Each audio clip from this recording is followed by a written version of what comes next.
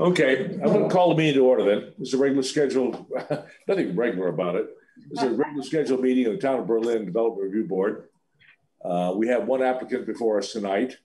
It is 7:07, and the applicant is Jean and Donna Gagnon, actually Good Samaritan Haven, and it's for a site plan review, a major site plan review.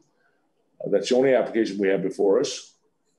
I'm going to ask those that intend to give testimony before this board tonight to please raise your right hand. And do you swear to tell the truth, nothing but the truth, the matters before this board tonight, under penalties of perjury? I do. I do. I do. Thank you. Thank you. Because we are still remote, I'm going to ask people to announce their names as they speak. I think it's sort of part of the roll call procedure. Who's going to speak for the applicant tonight, primarily? Well, I'm going to kick things off. Okay, Rick. Should I go to it? Please. Okay, thank you very much. Good to be here, although I'll admit I had a little bit of panic. At 7 o'clock, I couldn't find the link for the Zoom meeting, but you probably all know what that's like, and as we try to stay connected. So I'm going to kick things off and then turn it over to Brian, who's going to lead you through the, how we're going to address the criteria. To begin with, I want to explain the role of downstreet housing in the project. We're the proposed owners of Twin City if the project goes through, and Downstreet is our real estate development partner. And I wanted you to understand that because I think it's very important. One, because of the high quality of the real estate development work that they do. But the second thing, and I think it's even more important, is the type of housing they develop, which meets community needs, but it doesn't sacrifice anything in terms of the quality, what it looks like, how it fits in, and how it's operated. So the fact that they're with us, I hope tells you something. And because that's exactly what our aim is with this proposal. Now, I'm just going to take a few minutes to give you some context because, this is. May I interrupt you 1 second? Yeah. I don't recognize all the parties here on the screen, and I really want to see, do we have any people here that are seeking interested party status? I mean, is everybody with the applicant? I don't recognize. Morgan Brown. I'm just a member of the public, just interested in the project. I have no comments. Morgan, are you interested in party status to this application? No, I'm just observing. Well, we appreciate your coming. Thank you. Thank you. There'd be no one else that seeking interested party status. Please proceed, Rick. Excuse me. Thomas Bachman. Thomas Bachman, where's that? Tom is the architect. He's the architect. Okay. He's the architect. Okay. I don't recognize him. Okay. I'll get rolling again. We think it's important that you have some context. This is a different kind of project for sure, and I think you deserve to have some of that context. The very first thing is we are going to continue to operate Twin City Motel as a motel, as it has for the last 50 years, but serving a tremendous need that unfortunately has emerged over the last 20 years. And that's the need for short-term emergency housing for individuals. I'm not sure if you know this, but throughout, both before and throughout the COVID period, Washington County had the second highest number of homeless individuals by county in the state. And that number has been between 300 and 350. And these are people, so many of them living in motels, some of them in shelters, and some on the street. You know, and unfortunately, the facilities that we have here in Washington County, they just don't meet up with the need. We've been doing our best over the years with basically a single family house in Barrie and church basements in both Barrie and Montpelier. So that's the context for why we were even looking to do a project like this. So perhaps now you're thinking, well, yeah, they're going to buy a motel. Is this going to be like the Hilltop Inn? We know what that's like. And my answer is no. In fact, our aim is exactly the opposite of the Hilltop Inn. We're trying to get away from the Hilltop Inn. So, for example, instead of a 90-unit isolated warehouse, we're going to be offering 18 attractive rooms on the bus route with generous common areas for eating, relaxation, and doing the important work of preparing to get out of there and working on your future with a housing case manager. Secondly, instead of a complete lack of a screening process, which is unfortunately the situation at the Hilltop, we will offer a very rigorous intake process that aims to place our guests where they will fit in best and where they will succeed. And you may not know this, but this is not our only facility. We hope to be offering 4 different sites by the end of the year. And coincidentally, we didn't plan it this way, but they are in the 4 major towns of Washington County: Montpelier, Barrie, Berlin, and Barrytown. And I think that in some sense that does make sense to us, that this need is balanced between the different communities. So I've been pointing out the differences between the Hilltop and us. Another difference is at the Hilltop right now, hey, they're private owners. They're there to maximize their income. They have hardly any involvement at all with the success of the people in the motel. Versus what we will be offering, we will have 24/7 professional staff on site. We'll have case managers, as well as staff from other organizations that we work very closely with, like Washington County Mental Health, Capstone, and others. And a footnote to the staffing thing is our administrative staff, like me, our offices will be on site. So we want the place to look good and to be well run, and we will have a big stake in the success of this property. And you know, right now, there's kind of an anything goes mentality in the Hilltop and the other motels. You've really got to do something pretty bad to get kicked out of there.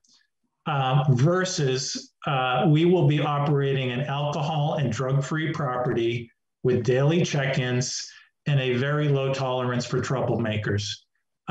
People will be there with a program agreement. They're going to get a room, but if they violate the agreements, they will be out immediately.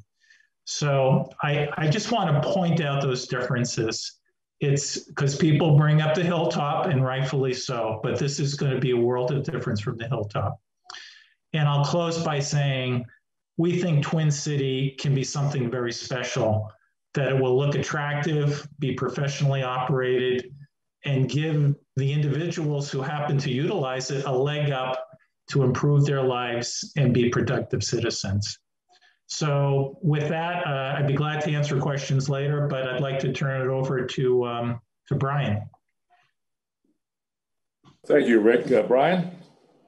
Great. Yep. Thanks, Rick. Thanks, Bob.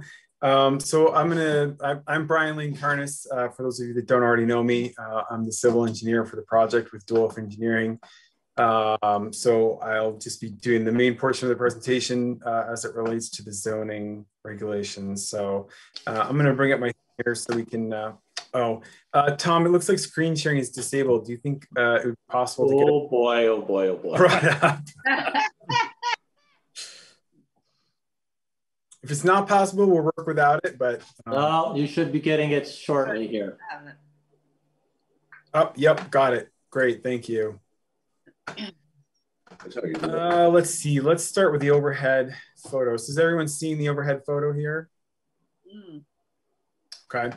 So this is the existing Twin City Motel site. The property boundary is right here between the existing motel and the warehouse. And then there's the actual property goes up a ways up the Barry Montpelier Road and then along the back of the highway access right of way.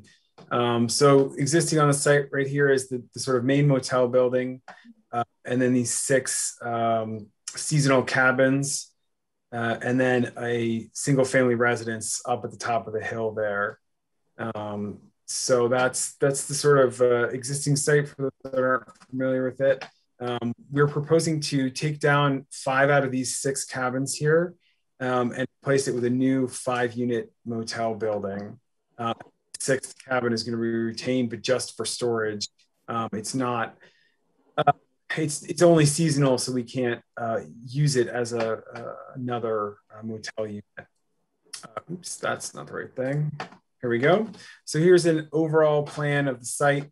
So you can realize we've changed orientation, so I'll just orient everyone again. Here's Route 302 at the bottom. This is the existing motel building.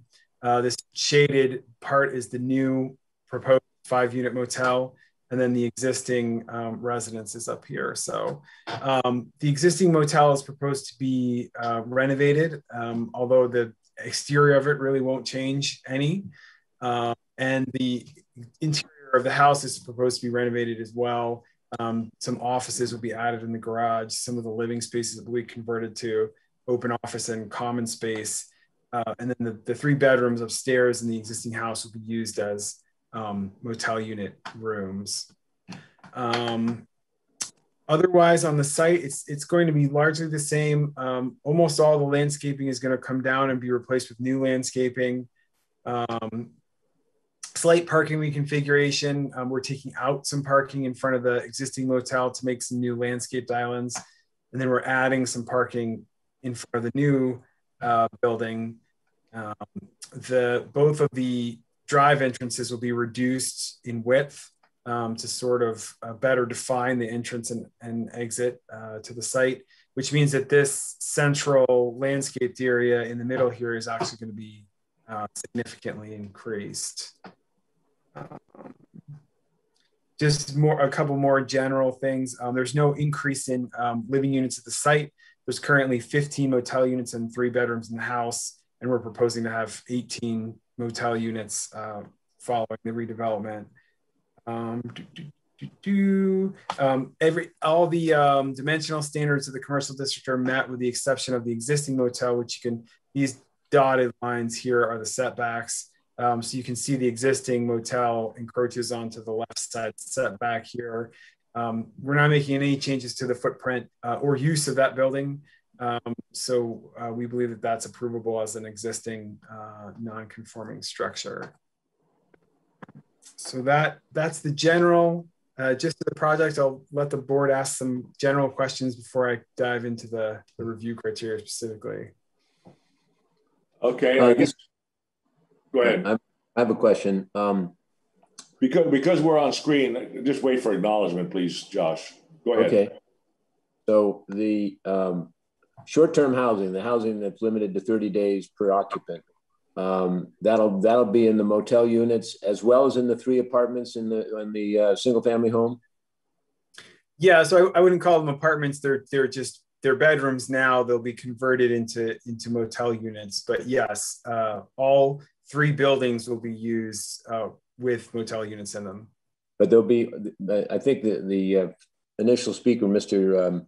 D'Angelo, said that he would have an office there. That would be an office in one of the in that single family home. Yeah, so there's offices in the single family home. The garage is going to be renovated with some office space. And that's sort of going to be like the intake area. There's also an office down in the new motel building as well. And then I think he said that there would be someone on site 24/7. Does that mean that there'll be a non-tenant employee occupying one of the bedroom units? I'll let Rick take that one. Yeah, not necessarily. They would be an awake staff there. So no, we don't have a bedroom for that staff person. We do in the office area down at the motel units. There's a space for that office for that person to be in overnight. Okay, because there'll be someone there from the management basically 24/7, and they just have to be in some place. I just didn't know where they were going to be. So, okay, thank you. Chair, I've got some general. Ollie, go ahead. So I guess these are for Rick. So what happens after 30 days? Are they, where do these, it sounds like they're kicked out after 30 days or what? Because that's what the application said. They're there sort of maximum 30 days. Are they transitioned to someplace else? Yes, like I said, we have, we'll be operating 3 other facilities, and 2 of them are long-term, meaning that there's no limit on stays. So yes, they would, unless they find their own housing, and that's actually the #1 goal, is that we work with people to get them in their own housing or back to their family or whatever, just as soon as possible. But if not that, then we can make the switch to one of the other facilities, which has no limit, no exact limit on stays. Okay. The other question is, I know that the place in Barry kicked them out during the day. Basically, they were there, you know, I don't know, 5 in the evening till 8 in the morning or something. Is that going to be true here, or are they going to be able to stay here during the day? They will be able to stay during the day. Yes, that is a feature of our permit in Barry. It's long precedes me by about 25 years. And we don't consider that a trauma-informed practice when you're trying to work with people and stabilize them, and you push them out on the street every day. So that's one of the virtues of this property and the way that we'll operate it. Okay. Bob, I have another question. This is Josh. Please, Josh, go ahead. I think Rick mentioned some common areas, whether it be a common room or things of that sort. Where are those common areas? So there's a smaller common area in this portion of the new building here. There's only in the motel is laundry facilities, and the existing motel, I should say. And then the new motel, there's a small common area in this corner of the building. And then the majority of the common space is up in the bottom floor of the existing house. I see. Okay. Is that a new building, a single-story building? Yes, it is. Thank you. I have a question. Go ahead, Polly. No, it's Carla. Are those buildings is it connected to the old? I can't. Is it connected to the old building? I'll show you a little closer. It looks like an odd configuration to me. Yeah, it's kind of driven by the existing site grade more than anything. I mean, the angle of this new building kind of matches the existing cabins. So if you can see, this hatched square in here is the existing cabins.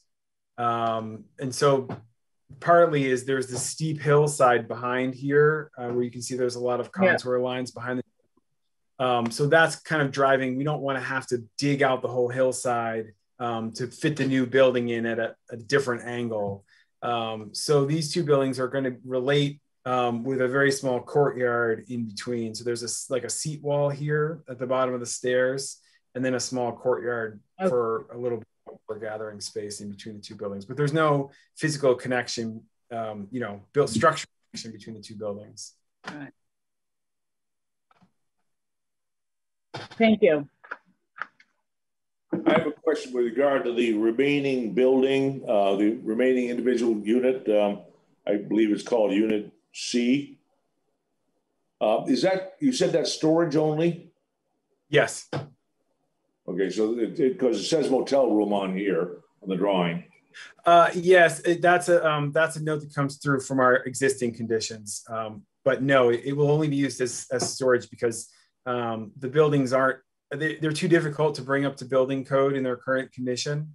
They don't have permanent water service. They don't have code compliant electrical service.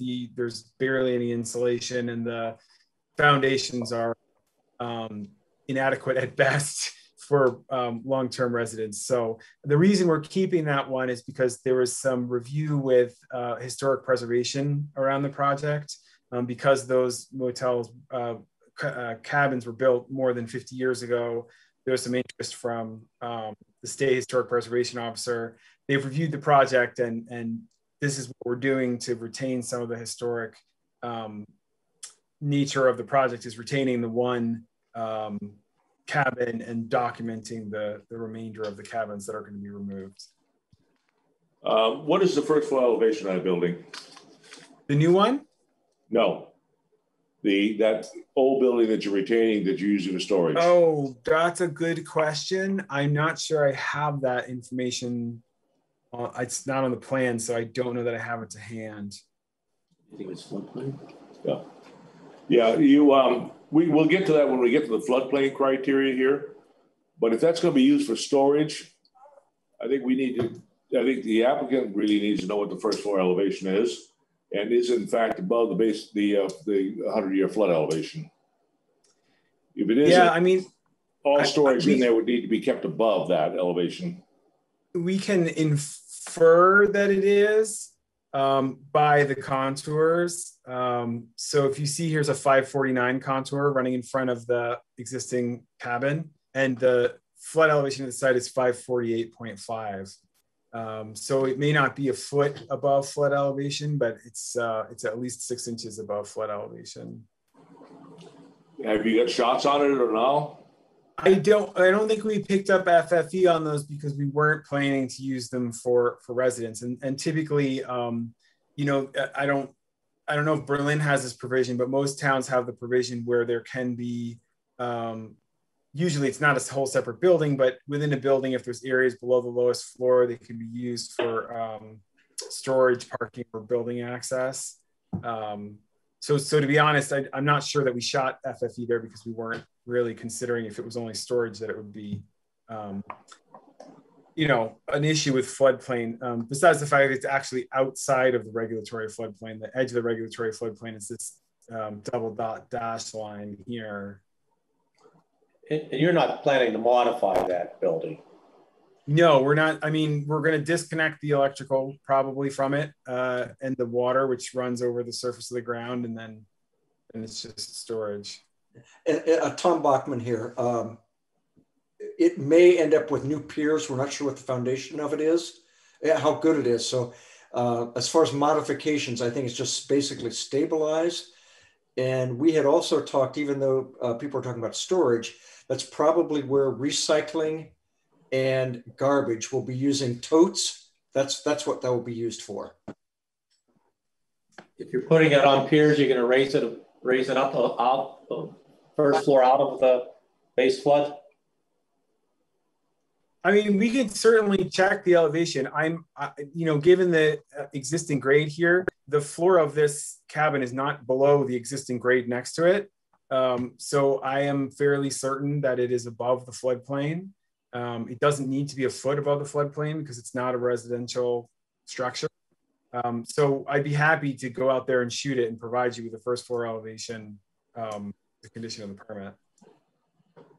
Okay, thank you. We may deal with that later, but I just, not to clarify the storage, but it depends on the type of storage that you're going to have in there. And I think we'd like to know that whatever storage is being stored in there is going to be easy enough to solve the problem. You just store it high enough so it's off the ground, above the base flood elevation. Yeah, which I honestly, my belief is that by putting it on the floor in there, it'll be above the base flood elevation. But like I said, I don't always trust contours. At any rate, I'm happy to provide the first floor elevation of that existing cabin as a condition of the permit. All right. Any other questions by other board members or any board member? Questions by the zoning administrator? Rick, I know the neighbor called me with some concerns, and I passed that information on to Brian. And I think somebody from your organization went and spoke to him. Can you maybe just talk about his concerns and how you alleviated them? Oh, yeah, sure. I met with all of the neighbors, gave them some information. I met with the gentleman who owns the tool warehouse twice, and his concern is about theft. You know, he explained to me that he's a sole proprietor, and he's worried that somebody could come in there and grab something and run out. And what I said to him is that we will do everything in our power to discourage people from going into his business, because I don't see any reason why they should be in there. And we'll just do our best to discourage that. I will be on site, and I committed to him that we would be right next door. He could call me anytime, and we will stay on top of it. Thank you. Any other questions before we proceed to the criteria? If there are none, then go ahead, Brian, and proceed with the criteria, sort of, I presume, following your letter. Yeah, absolutely. So following the letter, the first portion of the zoning that we were addressing was the floodplain, which we already started talking about. So a portion of the property is within the special flood hazard area. And as I pointed out previously, this double dot dash line here is the edge of the floodplain. We submitted a profile from the flood insurance study showing that the 100-year flood elevation of the site is 548.5. The only portion of any building on the site that's within the special flood hazard area is this office section of the motel. Zoom in on this a little bit. So there's two floor elevations in here. It steps up at this line right here. So this office portion, which is, if you're familiar with the site, is the sort of little A-frame part on the end, is the lowest floor elevation. Then it steps up more than a foot between these two sections, more than 2 feet. However, this A-frame section is a slab on grade construction existing, and the existing floor elevation is 1.15 feet above the base flood elevation. So this portion of the building already meets the residential requirements for buildings in the floodplain, and substantial improvement of existing buildings is an allowed use in the commercial district. I assume the board has seen the review comments from Ned Swanberg. He agreed that it meets the requirements. He did mention if we have any fuel tanks that do end up in the flood hazard area, that we provide appropriate tie-downs and flotation, anti-flotation, and if that does happen, we may end up with a propane tank over here, and if we do, we'll provide a tie-down pad and appropriate straps, and it will be underground, so safe from movement other than flotation in the big flood. If you do that, we can submit that. Yes, the calculations. Mm-hmm. Well, the location request. Yep. It's not a given unless you're telling us that's part of this application. It's one of those things that we're working through. This design is on a very fast timeline, so that's the details that we're still working through. But happy to be in contact if we do end up locating a propane tank there. Yeah, I appreciate that you're working on a very tight timeline, and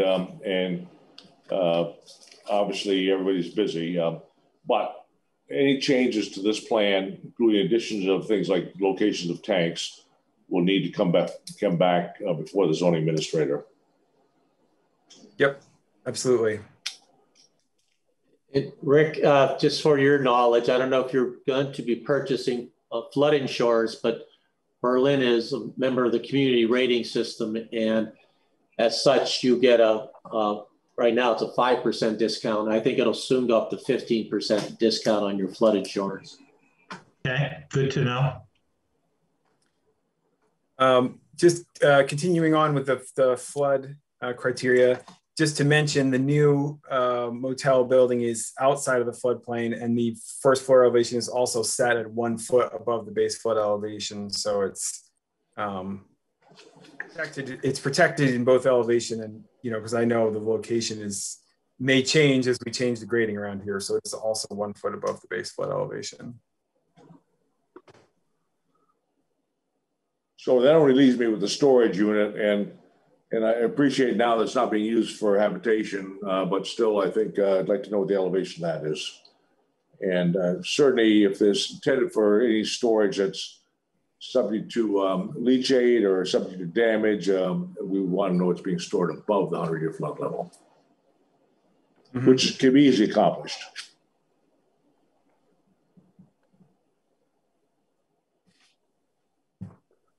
Can I ask a question, Bob? This is Josh. Yeah, go ahead. I don't see it.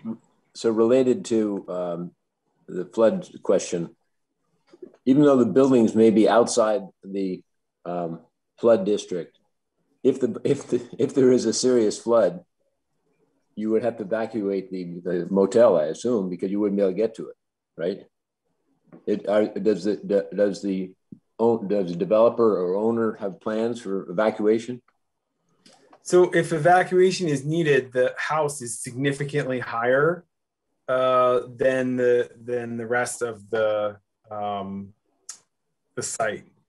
So the house is up at 566 as opposed to a flood elevation of, let me just make sure because I'm throwing in a lot of numbers, 548. So that's 18 feet higher than the flood elevation. So that would be sufficiently high that, it would be no water got up to the house, basically. No, but you don't have room for 18 tenants or occupants who are occupying motel rooms to move into the single family dwelling. So they'd have to go someplace. Well, sure, of course. I think that would be a temporary emergency evacuation situation just to keep people safe. And then they could be moved to somewhere else as soon as is feasible by the, emergency services or whoever is evacuating folks. Okay. But it is noteworthy that there is no exit route. Once you have a 100-year flood, Route 302 will be submerged, and there's no other way out of this site for emergency vehicles. Yeah, as is probably common to most developments along 302. Yeah, resilient planning tries to avoid that. But. Understood, but we don't have access to another roadway. No. I just want the owner to understand that is a limitation here. Now, the depths of flooding on 302 in my history have never been that great that you couldn't negotiate them with a proper vehicle, but still. Don't drive through a flood, Mr. Chair. I know. I mean, I should just, to facilitate the conversation, in a real emergency, it would be possible, you probably have to cut the fence, but it would be possible to evacuate people up the hill and onto Route 63 from this particular site as well. Yes.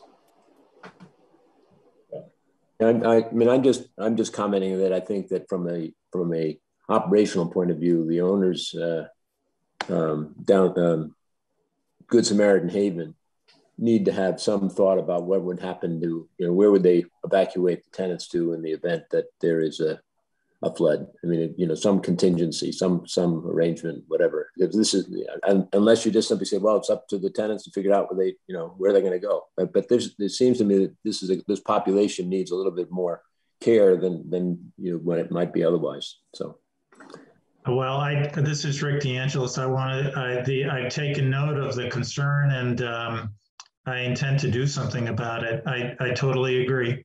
We don't want chaos down there if there's an emergency. There could be other emergencies as well. So we haven't got to that yet, but I intend to get there. Thank you. Yeah, the reality, if you look at the contours, there is relatively easy pedestrian access from that site to 62. You don't have to go up the hill. You just have to walk to the north. Mm-hmm. But just it's something worth noting. Any other questions for the zoning administrator? Anybody else? If not, we'll continue with the criteria. You addressed floodplain. Yep. So just a quick tour through the general standards. We are proposing it right in this location here, a 4-foot high fence. I don't know if it's exactly clear what the purpose of this depression is, so I'll just take a second to explain it. When we were working through the review process with VTrans, they asked us to physically disconnect the site stormwater from the VTrans own drainage system. And this was their suggestion, was to essentially break the drainage pipe and expose it into the air, essentially. I think that is mainly so it is clear whose responsibility is whose to maintain the drainage systems. But one of their comments was they wanted to make sure that snow wasn't getting pushed into this depression and then into their directly into their drainage system. So that's the intention of this split rail fence in this location, is to prevent snow from being piled up in this depression. Otherwise, there's a new retaining wall between the two buildings, which will be like a seat height wall around 30 inches high. And then I don't know if this was clear in the text of the application, but there is an existing concrete block retaining wall behind the house that is failing. So we intend to replace that with a precast segmental concrete block wall, essentially in its existing configuration. Go back to the seat high wall you talked about earlier. Where is that located? So that's this right here. Okay. At the courtyard between the two buildings. And then there's two short returns up there just to manage grade on either side there. Okay.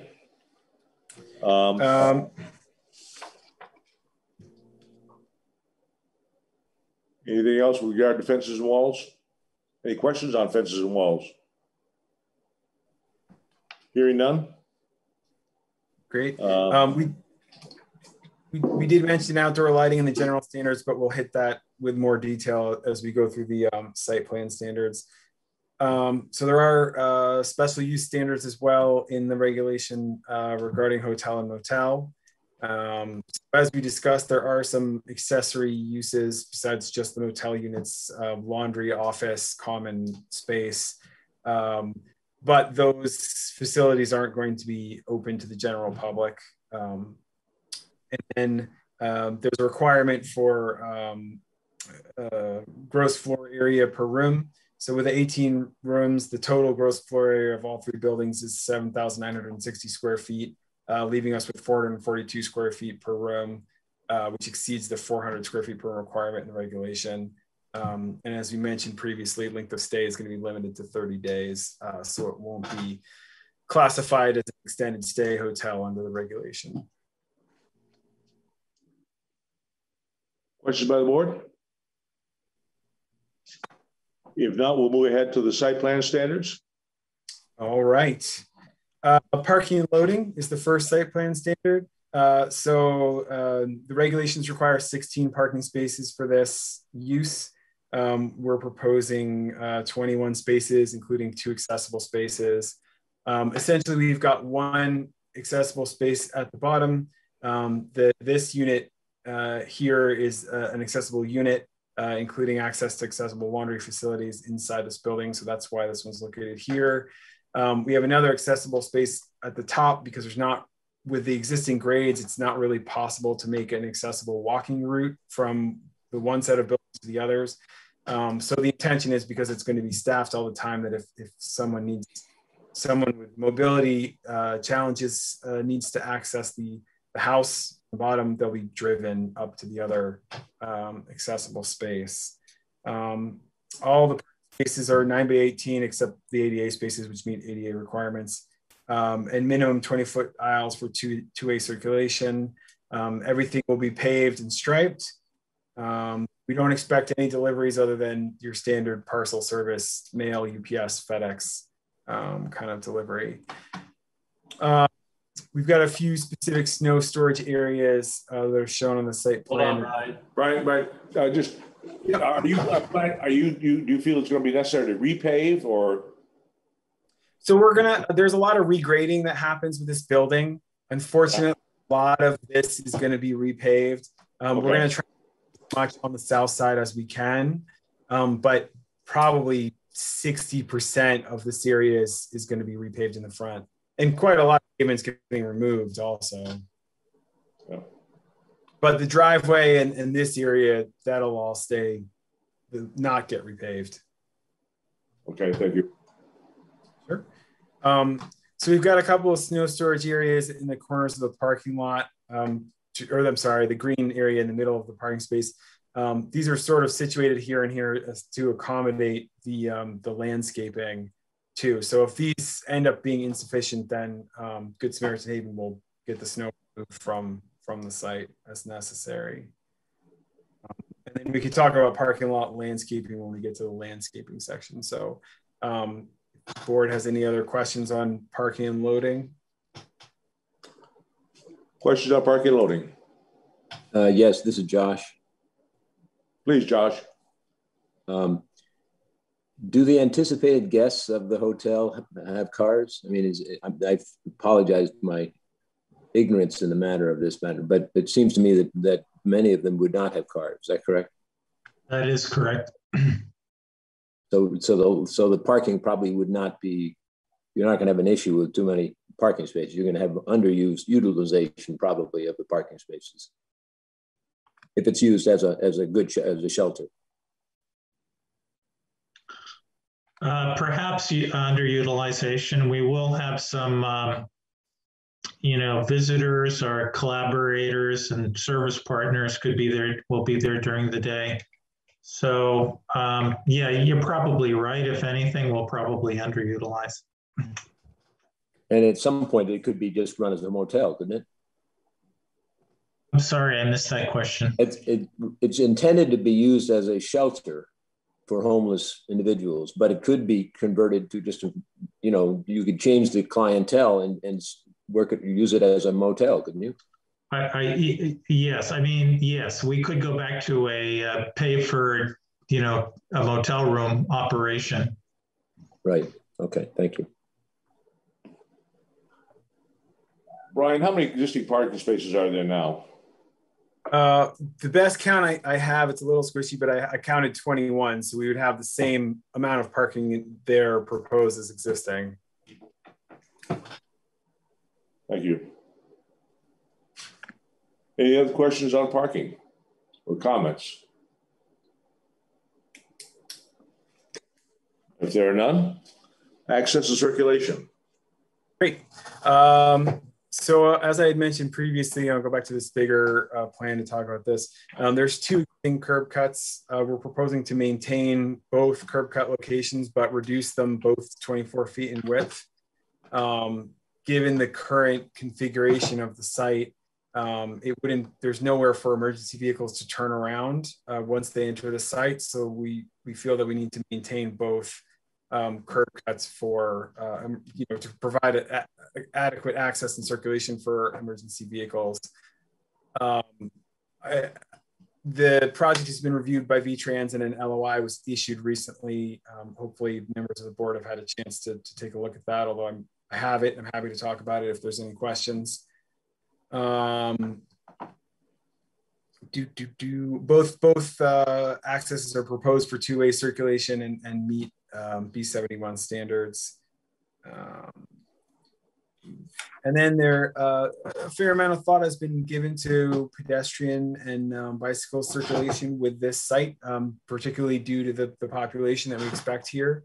So we will be providing bike parking in this landscaped area here, proposing a sidewalk along the frontage, as well as a connection to the rest of the site. and these sidewalks connect to a proposed bus stop location here in the southeast corner of the site that Good Samaritan Haven has been talking to GMTA about providing regular bus stop at this location. In addition, Good Samaritan provides a van service that assists folks.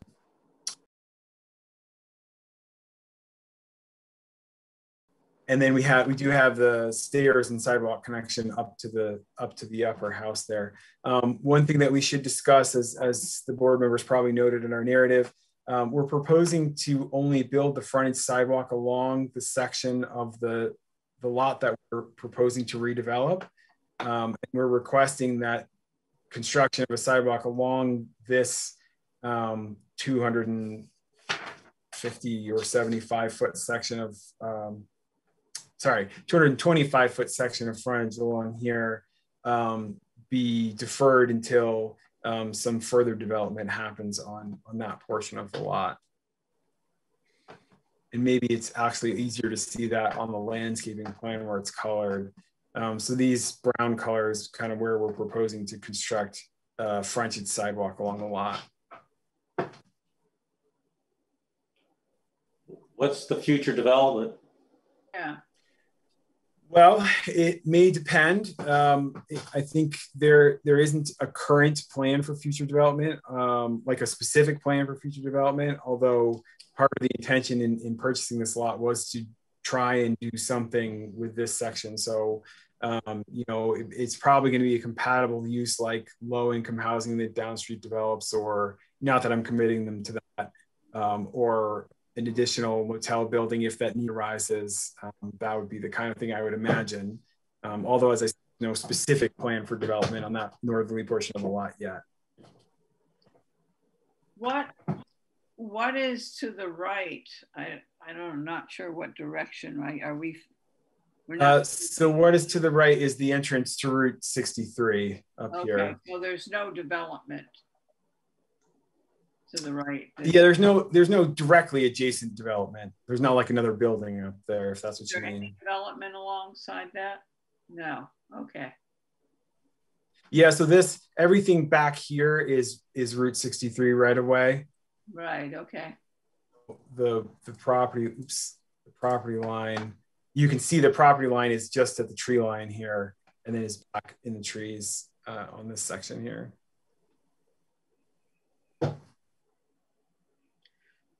So I have a question about the two driveways in.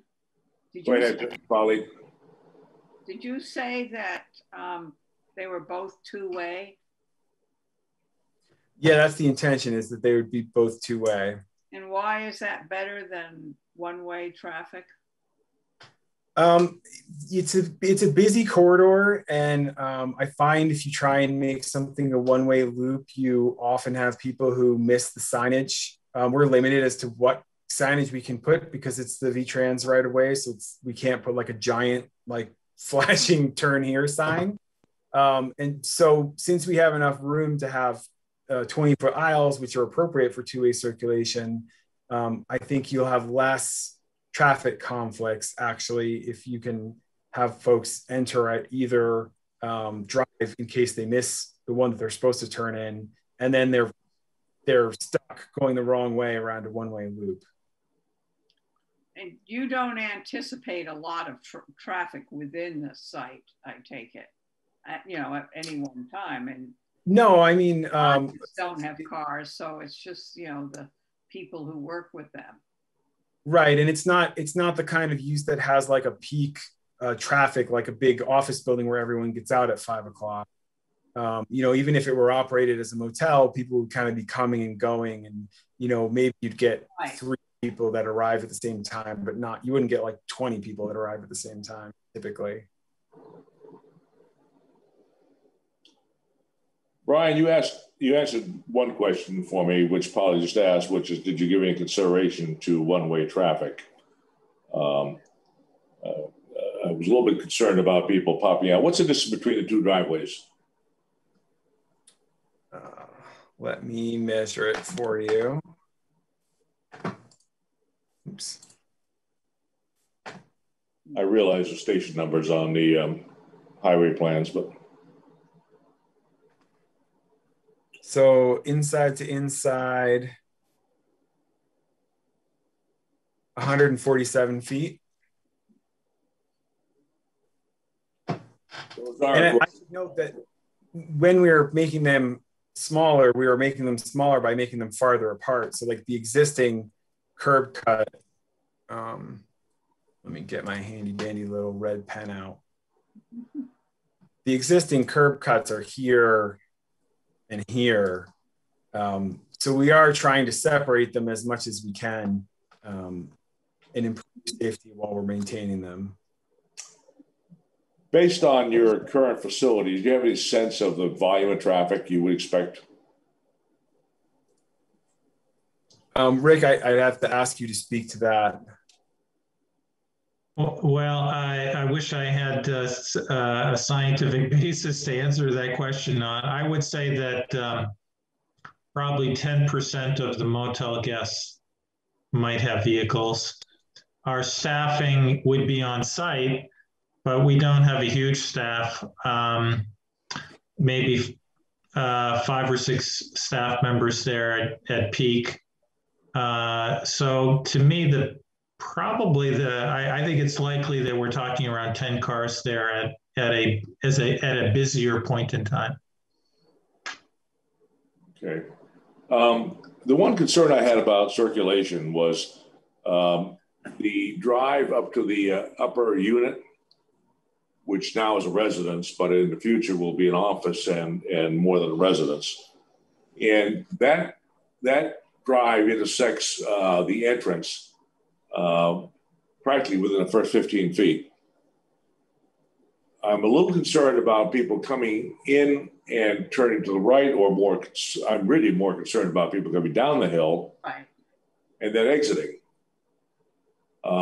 Yeah, so there is that will be stop controlled coming down the hill. Yes. Probably not super, but so folks will have to stop here as they're exiting, and then they can go in, if it's clear, then they can go into the throat of the driveway and then obviously stop again before entering on Route 302. Any thought given to making that just a right turn only coming down the hill? No, but I wouldn't be opposed to it. Well, actually, sorry, let me back that up for a second. As I mentioned previously, it may be necessary for staff of Good Samaritan Haven to drive someone from the house back down to the motel. In which case, I don't think we'd want to force them to go out on Route 302 and come back. No, that's right. And what I said is right turn only. In other words. Oh, right. Oh, I'm sorry. Right turn I'd be concerned about people coming down the hill from the upper unit and then trying to turn left, and there's only one car length there. Right. So yeah. I didn't know if you thought, but logistically, it seems to be a problem. You're not having that much traffic, but if a car's coming in, there's almost no sight distance coming in before you're practically on top of each other. Yeah, good suggestion, Bob. I'm inclined to suggest that anybody coming down the hill is a right turn only. Yeah. You have a problem with that, Brian? Nope, that's all right with me. It forces them to go through the rest of the development, but on the other hand, I think trying to come out of that, I see that as a sort of a nasty little slide out. Yeah, and it's unfortunate because it's hard to improve this intersection because of the grading without really, it's pretty steep up here anyway, so it's difficult to rearrange this. But yeah, when it was a resident only, I could see it not a problem, especially when the residents belong to the owners. But when you have all the traffic going up and down, I think maybe we want to see that traffic be routed to the right. Good idea. I think that's a suggestion. In other words, no left turn. Yep, agreed. I don't see that imposes a hardship on the applicant. We'll tack one more sign up on the pole. And none of your drawings show stop bars or anything like that. And I appreciate you in a hurry. But stop bars, signs, that stuff needs to be shown on these drawings. You've just testified you will be having stop bars there. I wasn't actually intending to have a stop bar there just because it's a really limited amount of traffic that comes up and down here. I mean, there's only 3 parking spaces up there, so I felt it was adequate to just have the sign. But if you would like a stop bar there, again, probably stop bar is not necessary, but a sign is necessary. In this case, I would like to see another. I think I'm open for suggestions, counter suggestions, but I think it would be useful if we did not allow traffic to come down the hill and take a left.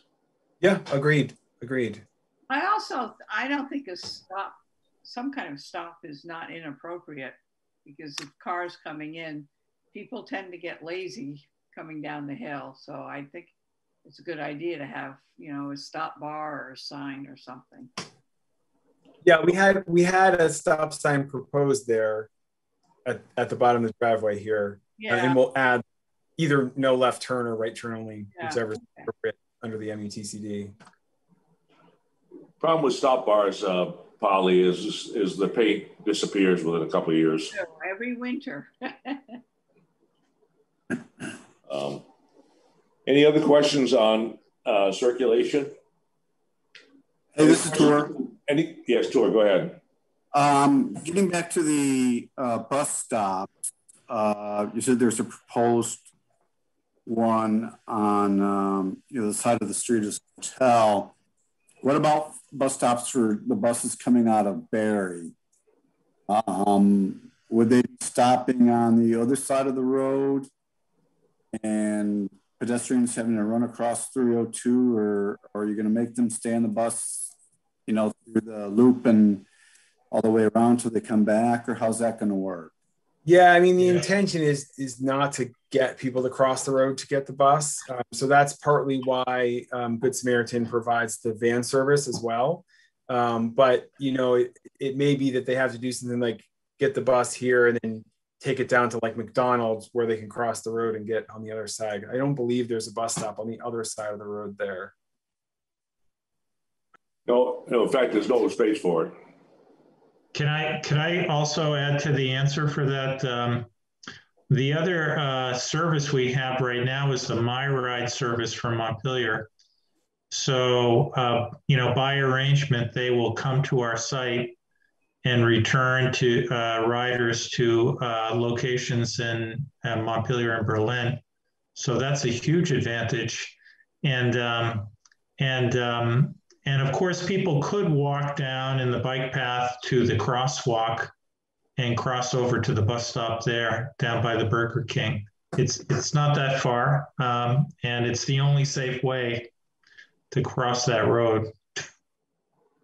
Were there any discussions with VTrans as far as putting in a crosswalk closer, either at the light CVS or somewhere closer than the McDonald's? It wasn't something they requested, and I don't think there's really an appropriate place along the frontage of this particular property. If you were going to put it anywhere, you'd put it at the light up here, but that would involve retiming the light, and it would be a VTrans project because it'd be totally within their right of way. Right. Folks could, if you needed to, like Rick was saying, walk in the bike lane, which I understand isn't ideal, down to the McDonald's here and the Burger King, where there are bus stops on both sides of the road and appropriate crosswalks.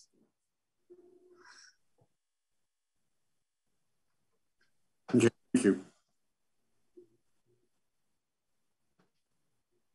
Yeah, ultimately, we'd like to see the whole Route 302 corridor be a lot more pedestrian friendly. But I'm not sure that this application prompts that. Right. To start in the right direction.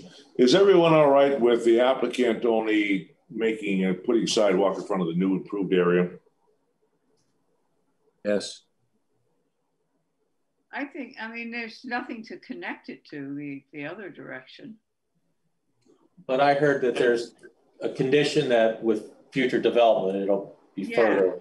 Yeah, that makes sense. Yeah, and of course, any future development will be back in front of the board for review anyway, and you'll get another chance to review the pedestrian circulation at that time. I don't think it's a bad idea to have a condition here, though, because so that the future development is not necessarily responsible for a sidewalk in front of this property. Brian, that sidewalk's entirely within the right-of-way of the state of Vermont, is it not? It is, yes. Okay. Brian, I sent you our now standard agreement. So if, I don't know if you've spoken to your client about that. Select Board has it on their agenda for June 21st. I think it would be appropriate for you folks to sign that agreement and get a signed copy so they have it for themselves on the 21st. Yep, and we did discuss it, and that should not be a problem. So we can get it to you for that select board meeting. Were you planning on marking what do you plan on doing at where the crosswalk crosses the entranceway? Are you planning on putting a marking for the pedestrian crossing? I'm not showing it, but certainly we can. Yes. I believe that was kind of a condition of VTrans, but because they don't talk about the manual for uniform traffic control devices, excuse me. And I believe that requires it. If you have a sidewalk and you have a crosswalk across driveway, you mark it. Yep. Certainly the one where there's a sidewalk on both sides. The other one does not have a sidewalk on both sides. Anything else on access and circulation?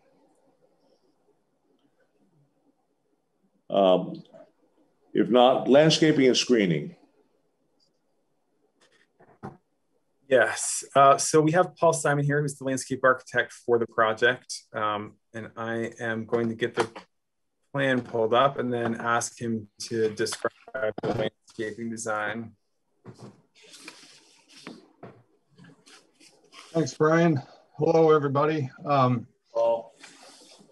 Hi. So basically what we've done is followed the regulations on the landscape requirements. And if you look at how we listed it out in the upper right-hand corner of the landscaping sheet, we first started off with the front yard landscaping and we took the measurement of the 343.3 feet and showed the required trees and then the provided required trees and provided trees, with the exception, of course, of the waiver area that we just discussed for the sidewalk. We're asking for the same thing on the landscaping. So if you can see towards the bottom of the sheet, where we actually decided to take that street tree landscaping and the shrubs across the curb cut from V-Trans to the right a little bit so we can maintain some of that character, but then end it at some point. And so we're less than a sidewalk, but we're about 222 feet from what I counted from that marking where the waivers requested. We provided an image of that in the upper left-hand corner, but as you all may be familiar, much more familiar of the site than I am, the character of that open green is just spectacular as it is. So we feel that trying to maintain that street tree presence would actually detract from what you currently have. So we'd like to maintain that and are requesting the same waiver that they are for the sidewalk, we are for the landscaping. So when we go back to the frontage street tree requirements, we deducted that 222 feet. And for the rest of the site, we're showing the required street trees. So we have for frontage trees and frontage shrubs, we have the FT and the FS indicated, and that's just showing what your regulations require and then what we're providing. So we're providing at least that minimum amount. So we have the 7 street trees that are required. We have a minimum requirement of 35 you know, front yard shrubs, we have 40. And then after the frontage, front yard landscaping requirements, we have the next section calls for building perimeter calculations. And then we calculate the perimeter of the buildings, and then you have a required number of shrubs that are required for those building shrubs. And that's what the BS is indicated there. So we have 58 required shrubs there, and we're showing 84.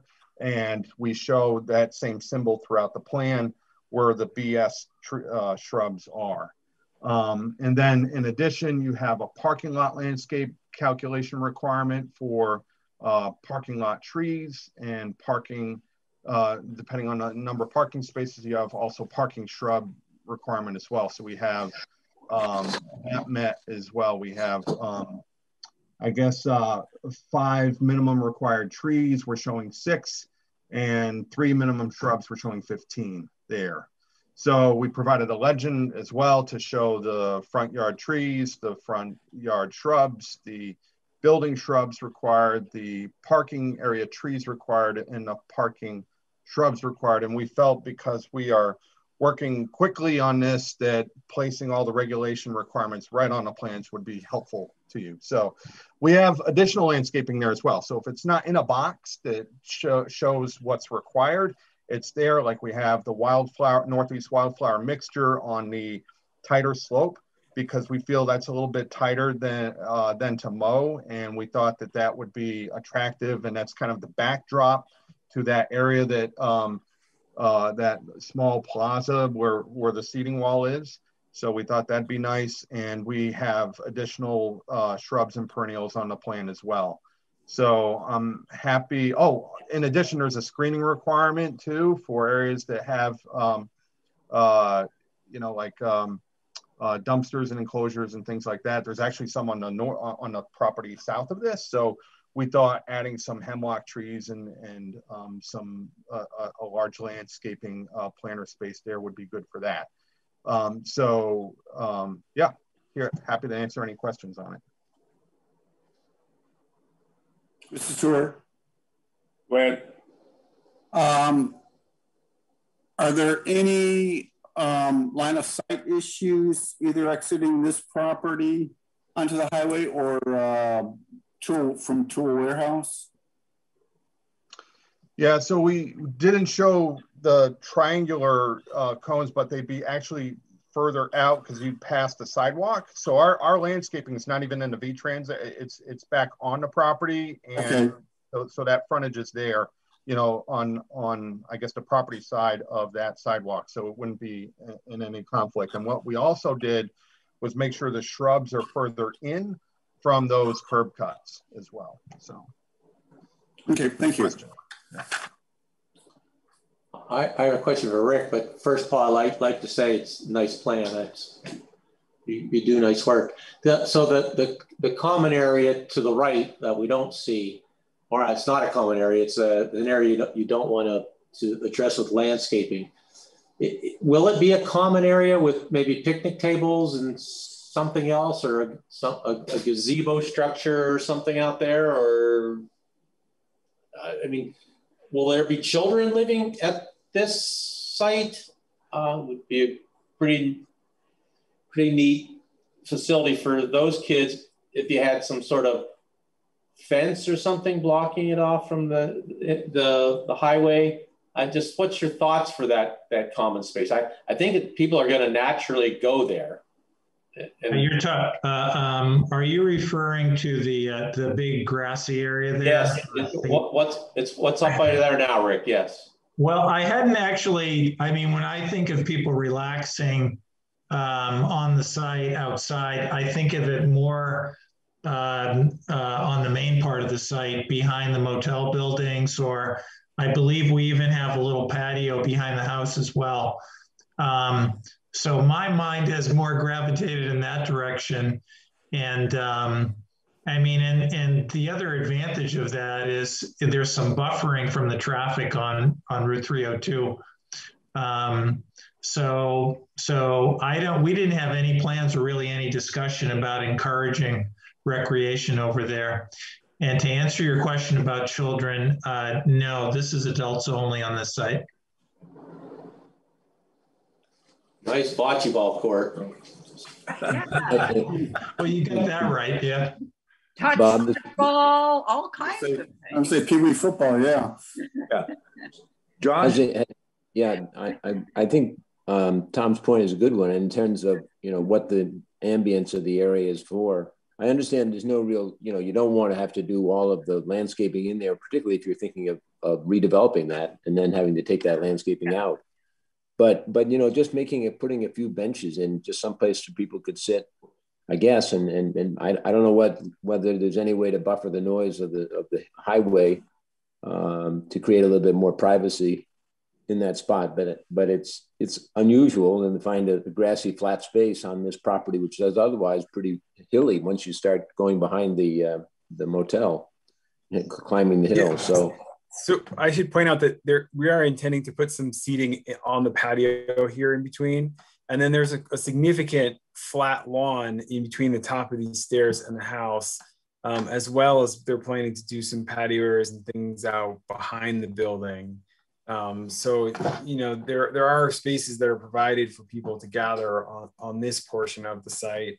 And even though this is a big grassy flat area, it's not that pleasant to stand in just because cars are going by close to you all the time. Yeah. So, our intention is to provide outdoor gathering space, but we're not going to probably I don't think we're going to encourage people to go over on this part of the site. Yeah, I personally don't think it would be a good idea. It's really not suitable for this project to start thinking about how to use that area without giving due consideration to how people access it and what the considerations are with regard to 302. Hey, Josh, Tom Bachman here. One thing we had talked about, Paul Simon has done a really nice job, I think, landscaping this island, it's out in front. And because we've got screening between the sidewalk and the Barry Montpelier Road, we had always envisioned there could easily be a couple picnic tables out there because it's kind of a self-contained area, and I could see people deciding to gather there too. Mm-hmm. Okay. Nice idea. Yeah. Okay. The area also at the top that Brian pointed out is pretty large in front of the residence, and the elevation, remember, is quite different. And so the views up there are incredible. So that's another good spot as well. So, and I'd encourage people to use spaces like these two instead that are a little bit more buffered and away from the vehicular activities. So.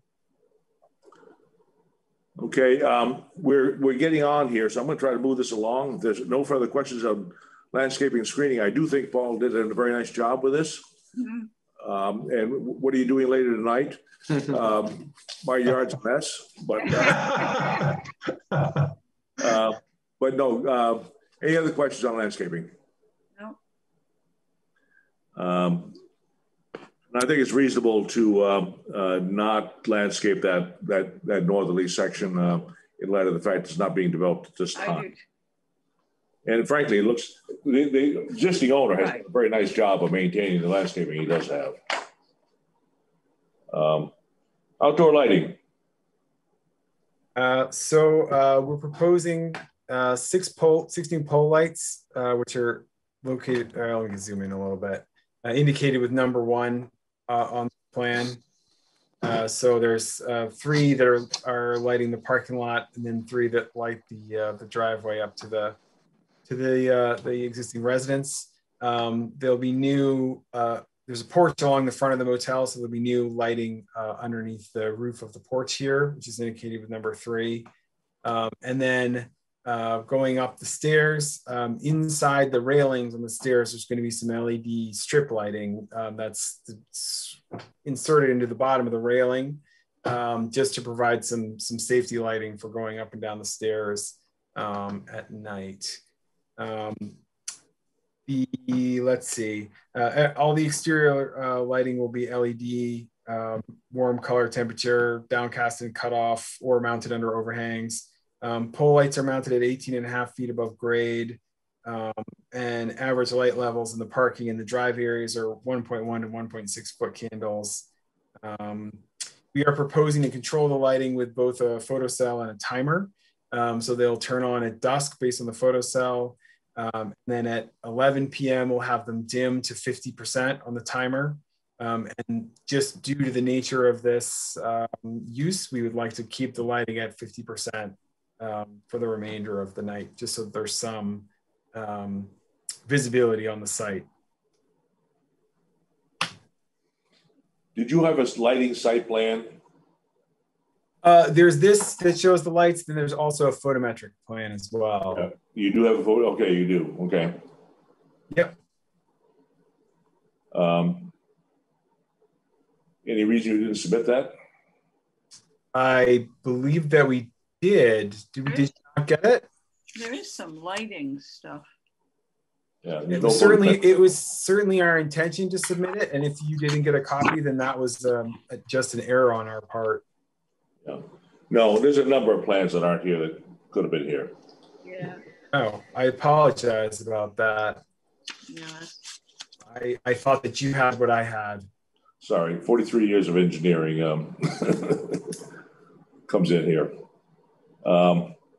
Yeah, it's while I'm asking that question, did you have an existing conditions site plan? It wasn't submitted. We did not prepare an existing conditions plan for this particular site. I'm accustomed to you doing that. Yeah. Yes, I'm also accustomed to it.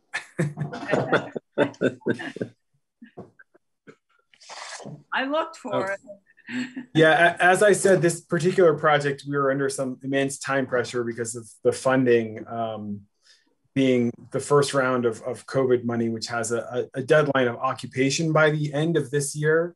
And so it's been a very compressed timeline to what we usually would like for a project like this. So yes, if there are things that you're used to getting and then I typically provide and you didn't get them, I apologize. It's just— Well, since you do have this plan, the photometric plan, would you please provide that? Yeah, absolutely. And again, I'm sorry that you don't already have it. I was under the impression the problem with without an existing condition site plan, it was difficult to see what you were demolitioning and what you weren't. Well, I looked on the Google Maps for the existing. Yeah, but if you hadn't had that available to you, you'd be hard pressed to figure out what's going on. Right. Understood. Any questions on lighting? Comments on lighting? This is Josh. Just a comment. I like the plan to dim the lights at night. I mean, frequently we've struggled with the notion of having lights on or off, but dimming them makes a good suggestion to cut things down. You'll still have some light for critical needs, but not as much as you would have throughout the night. So good suggestion, or good recommendation. Signs, I understand you'll be applying for that at a later date. You anticipate having one sign, multiple signs, just out of curiosity? I don't know that we have crossed that bridge yet. Maybe Rick or Nicola, if you know more about that than me. That's fine. That's fine. We don't need it. We don't need to speculate. I thought you might already have a plan. Performance standards. Yeah, we're not anticipating any significant impacts under the performance standards. Okay. I note it under erosion control and stormwater treatment. Yep. So there's other than the front, not a lot of the site is getting disturbed. So we will be under an acre disturbance, but the project will follow the low risk, the ANR low risk site handbook. The site is designed to have a reduction of impervious surfaces. So we're essentially improving the stormwater situation here by just removing parking anywhere we can that's not needed and transferring it over to landscaped and other pervious areas. Now, as you're aware, we already have a stormwater problem on Fairmount Clear Road. Where's the stormwater go? The stormwater goes into the closed drainage system under Route 302.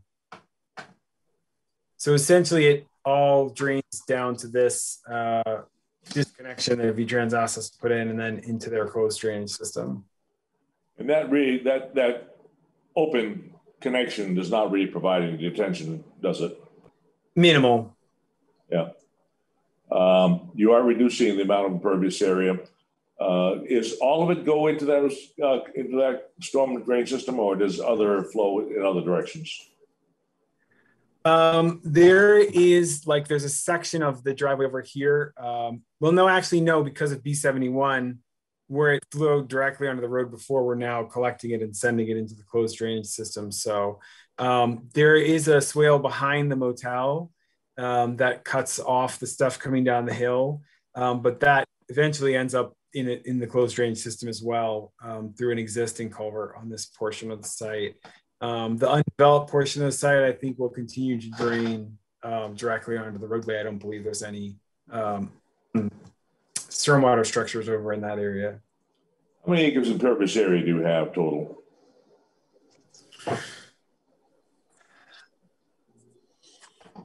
That is a good question. Less than 1, but I don't have the number right offhand. You think the total impervious area is less than 1 acre? I believe it is. Let me see if I could find that number for you real quick.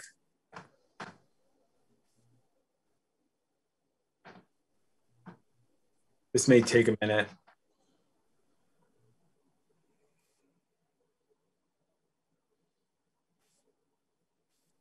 Or it might be.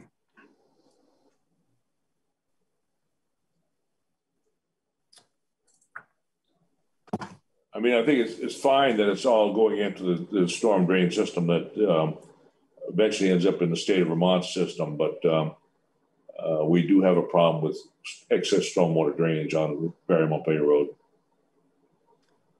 So I'm just trying to see. I didn't see any real opportunities for you to do anything about that. Yeah, it's another one of those sites where the grade comes right down to the road with little opportunity for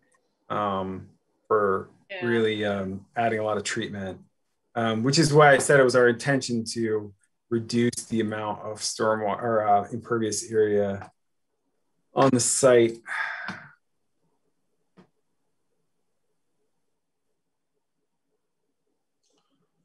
Oh, you know where I might have it? Sorry, I am scratching through my files here because I know I have it written down somewhere. It wasn't in your testimony, so. No, it wasn't. Let's see, I think this is a bit old, but it may give us a sense. While we're waiting, Rick, is this subject to Act 250? No. No, it is not. We've had a determination on that, correct? Yes, we have. Well, that's all right. It was meant to be a casual question. It wasn't direct. You are decreasing the amount of impervious area, and that is appreciated.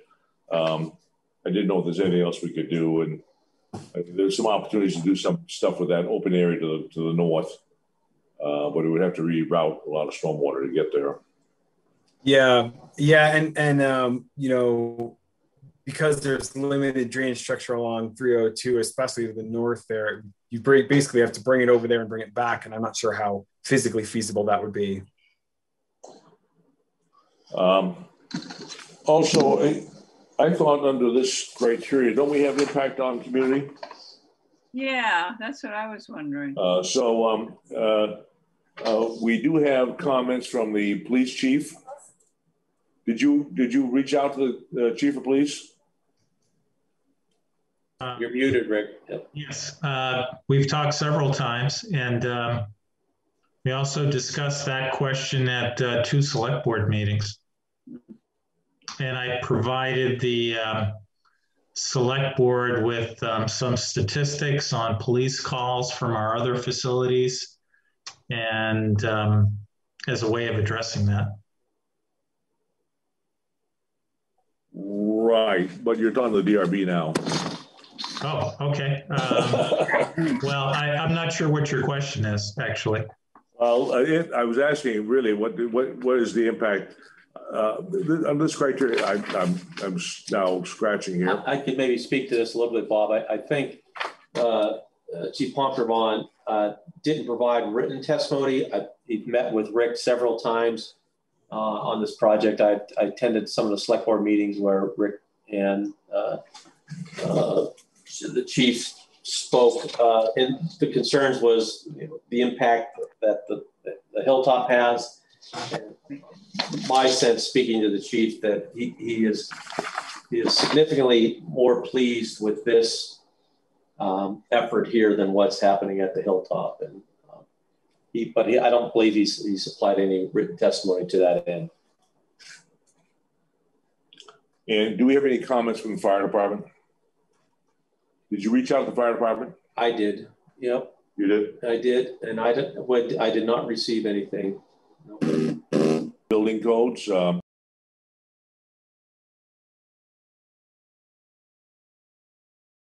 there requirements for sprinkler systems? I'm not sure what the requirements are, but we are planning to sprinkle all 3 buildings. Okay.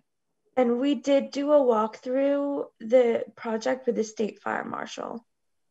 You did? With Stan Baranowski. And what size main serves the project area for sprinklers?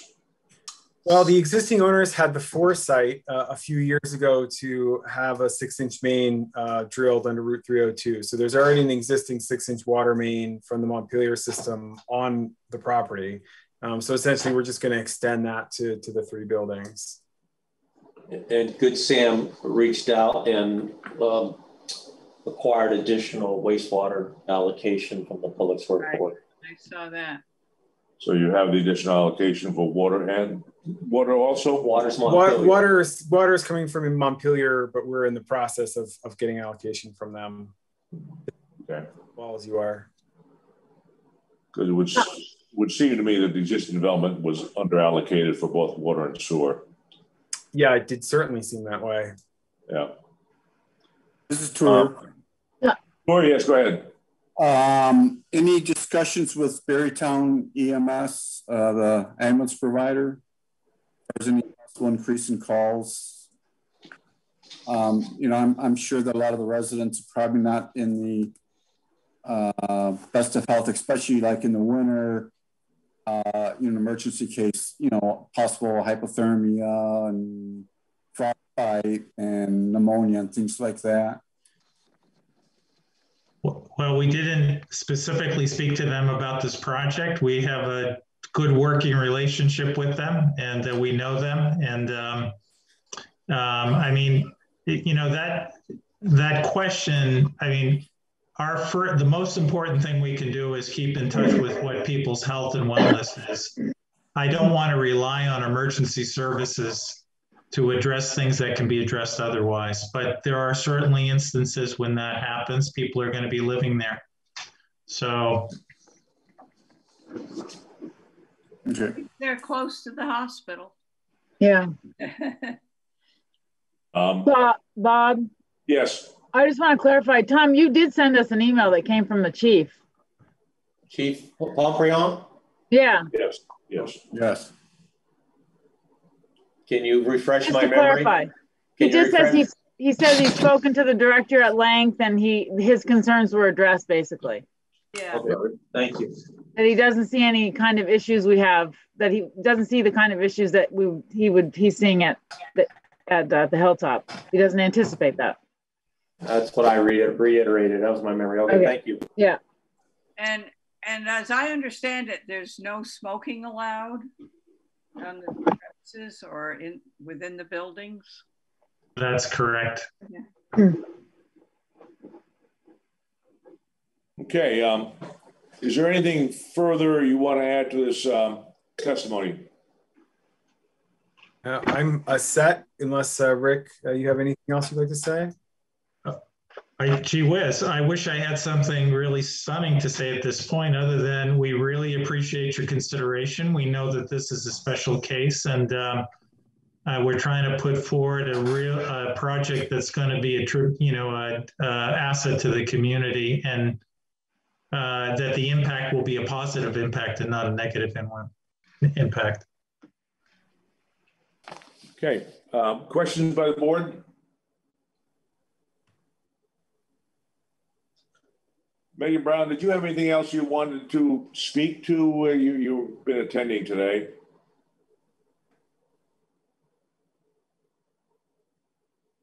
Morgan Brown. Morgan Brown? Nothing. No, I'm just observing. Thank you. All right, thank you. I just want to say on behalf of the town of Berlin, it's thank you for your effort you put forth. You guys reached out very, very early in this process, and it's much appreciated. Thank you.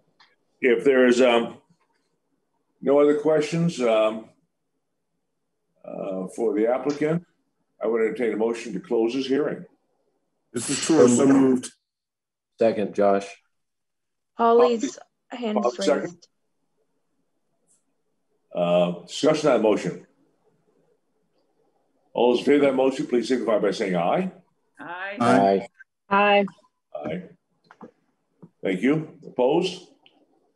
This hearing is closed. We thank you very much all for your presentation tonight. Thank you. Great. Thank you for your time. We really appreciate it. Thank you. Thank you. Thank you. We have one other item of business for our meeting tonight. Two other items. What? Oh yeah, we have two other items. Let me deal first with the minutes of the meeting of June 1. I had made some comments on, I can't remember if others did, but I know that Christy went ahead and revised it to reflect comments. Any other comments or questions with regard to the minutes of June 1? Motion to approve. So move. This is Tour. Tour. Second by Polly. Discussion. All those in favor of that motion, please signify by saying aye. Aye. Aye. Aye. And the minutes as revised are approved. Thank you.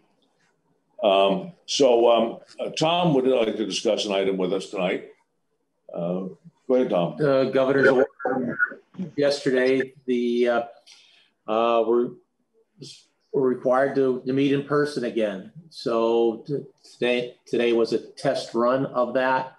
We'd encourage all board members, if they are so inclined, to meet in person. Minimum requirements are one staff member and one committee member at the meeting. So at the next Development Review Board meeting, it will be a live session, but we'll continue to have a Zoom feed. It'll be a hybrid meeting. So I'm just letting you know that and hope you can join us here. Any thoughts on that? I'll be there. I knew the day would come. Frankly, it may be easier for me to participate by Zoom than it did to attend, but well, as long as it's hybrid, you can do that. Yes. Yeah. I think we've learned something here that we can do hybrid. We've still got some technological issues we're coping with, but we'll get there. How is this new system working for you guys? Good. Fine. I think it's good. So, so the next meeting will be a regular scheduled open meeting, so probably people responding ought to let us know whether they'll be responding by attending by Zoom or attending in person. It'd be helpful for us to know that. You're going to require at least all those who attend in person have their vaccinations, right? That is not a requirement. It's not a requirement. Really? Okay. But I would certainly hope that you have. I have, but I just didn't, Can you, if the presenter is in the room, can they still share the screen with the people that are, how does that work? They would have to bring a laptop, mute themselves on it, and though we were having a little bit of difficulty with that earlier tonight, it's something we'd have to work through. Yeah. Well, and then they would not be sharing a screen if they're here in person, right? Well, that's what I'm wondering is how people at home I'm wondering how people on How Zoom people at home will see the screen. Yeah, like they show up here. Be there.